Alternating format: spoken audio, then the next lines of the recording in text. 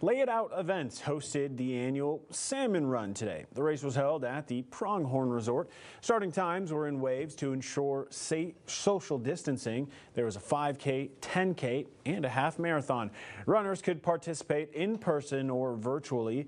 An event coordinator for the race says they're happy to be outdoors in a safe way. Be out in the fresh air and running and, just coming together in a way that works. And it's just been super cool. Really happy about it. Proceeds from the Salmon Run go to the Environmental Center in Bend. They raise awareness for people in the Pacific Northwest to live cleaner. An outreach manager from the Environmental Center says they're grateful to get the word out. The interest from the community is there, and it just gets our organization out there, and just more of just like advocacy, and which is what we aim to do. The Salmon Run is one of the oldest events in Bend. This was the 32nd year for the race.